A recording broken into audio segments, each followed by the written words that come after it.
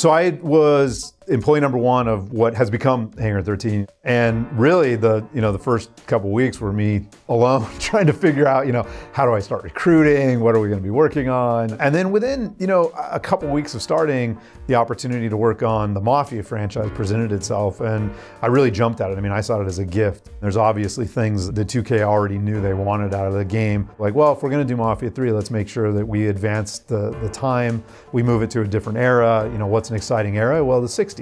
Setting it in our version in New Orleans was something that had already been broached. I came into it saying, okay, we know we want to build a great game, we want to build a strong studio, and we want to build powerful proprietary tech that we know people will be able to use to build multiple games, right?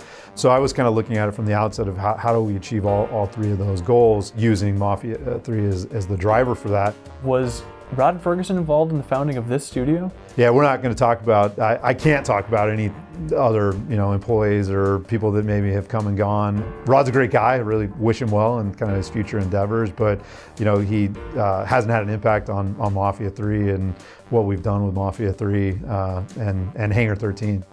So I arrived in early 2014. At that time we were actually in another hangar. I've been in a number of studios where I've kind of been involved, either in terms of expanding a studio or building one from the ground up. And it's something that I really enjoyed doing. It's much more satisfying to kind of join a team in its very formative stages and actually then build it. It was almost like being able to go out and recruit, like kind of the dream football team or something. We know we need a star quarterback. Well, where do we want to draw that person from? Once you kind of bring the core together, you tend to find that people start referring people they've worked with before. And that for me is a really great way to hire people because it's an easier bet. And then because, I knew some people at LucasArts, we were able to recruit some great people from LucasArts. We've been able to recruit from, pretty much every major publisher and developer out there. And to be able to talk to everybody on the team and find out what worked and didn't work on the last thing you worked on, and how can we integrate that into our unique culture here, how we can make the studio stronger, how we can make games better. The most important phrase actually is never fill a seat because you have to. It's always better to be a bit under capacity than it is to have the wrong person in place, because games teams, it gets very intense and you have to be able to rely on everybody, and it really is kind of a community and it has its own ecosystem. So as soon as you introduce the wrong person into that, it can be very, very damaging. There's a level of kind of grown-upness, I'd say, on this team that I've not fully encountered before, and it's kind of refreshing. I think fans are going to want to know, and I don't know if there's a simple answer to it, as far as just why isn't 2K Czech developing this game? So, we're still working very closely with 2K Czech. 2K, a lot of the guys from 2K Czech are now working here at Hangar 13. I think a lot of it just had to do with, where do we want to centralize the effort, and it made the most sense to have everything centralized here because, the kind of creative production and tech leadership, we're all here. And again, I think because it's such an important franchise to 2K, being able to have that proximity to the publishing folks, I think was really important. So. Is it strange to have 2K right across the way from you guys? Does it kind of feel like the man's always looking over your shoulder because of that?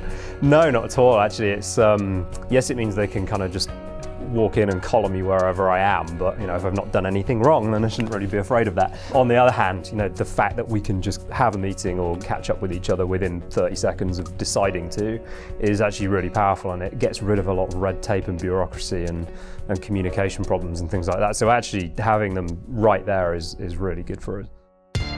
Yeah, so Hangar 13, the name, it was a long time coming, right? I think we started exploring names from the day I started. We wanted to use the term hangar or harken back to the fact that we were founded at this former Air Force base. So there are, if I'm correct, 10 hangars, and we're Hangar 13. That confuses a lot of people. I get mail addressed to Hangar 13 all the time, and there is no Hangar 13.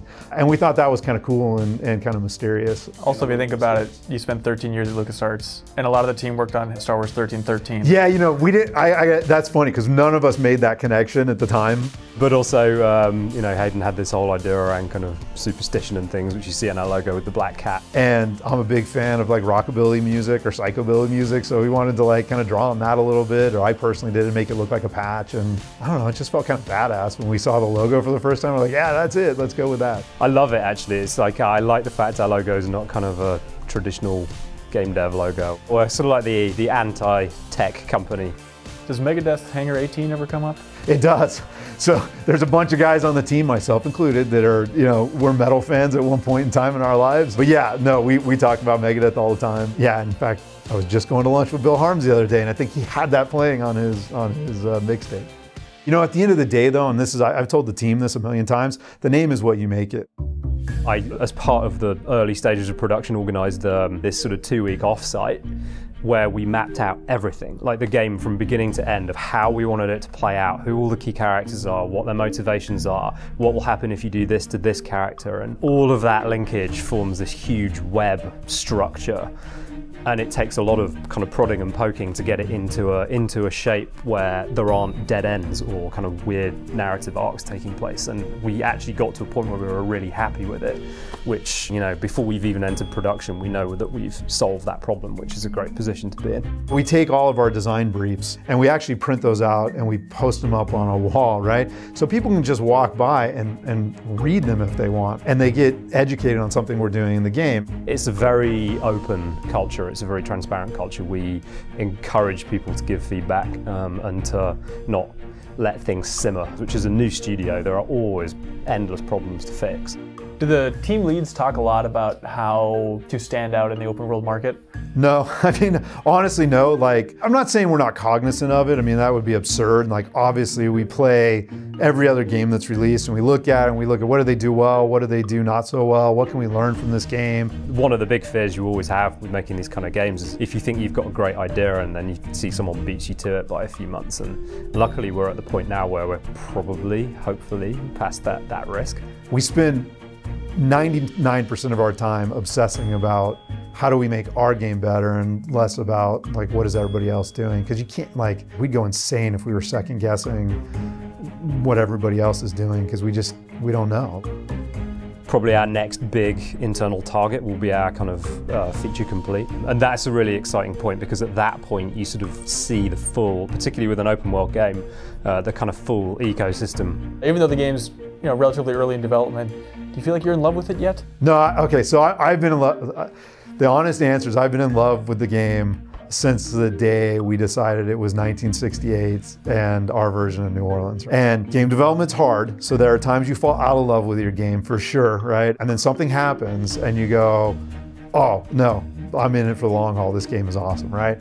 And I love, I'm gonna get all choked up, I love seeing what the team does, what the team can accomplish, right? There's somebody, you hire somebody that you've never worked with before, and maybe they're a junior designer, they've shipped one other title, and then they come in and they spend a couple weeks on the project and they show you, hey look, I tuned this car, can you drive it? And you're like, oh my God, this car feels amazing. I'm talking about a very specific person on our team. It just makes you feel good about hiring the right people. And all I do is say, go that way, and then they all go, and then you're like, wow, I can't believe you guys got there, and you did it in a way that I never expected. It's hard sometimes. We work hard, there's no bones about it, because we're building a big, ambitious game. This don't concern you, son. Keep moving.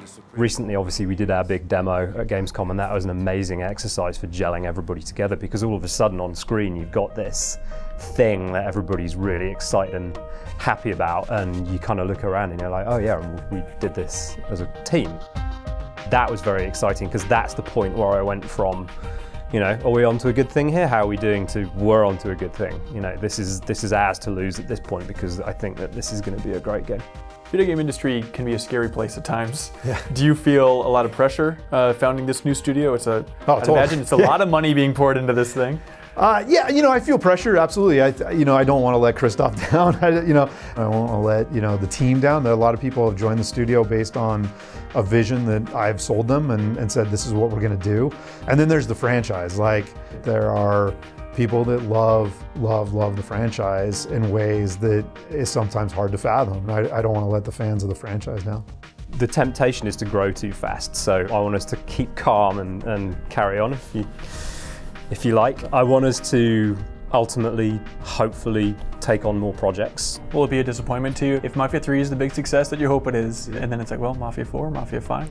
If Mafia 3 is an enormous success, I don't mind being called the Mafia studio. You know, like that's a good thing for me.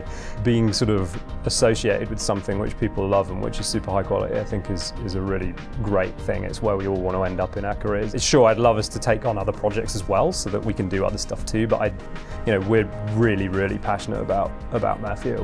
We're huge fans and we're really enjoying making it. So no, I'm fine with that. It's totally unique. It's totally unique, right, in the industry to be able to build the studio that we want to build, to be able to build the game we want to build, to be given this gift of this franchise, to be able to hire the people that we need to hire and want to hire. And so this is a once in a lifetime for sure.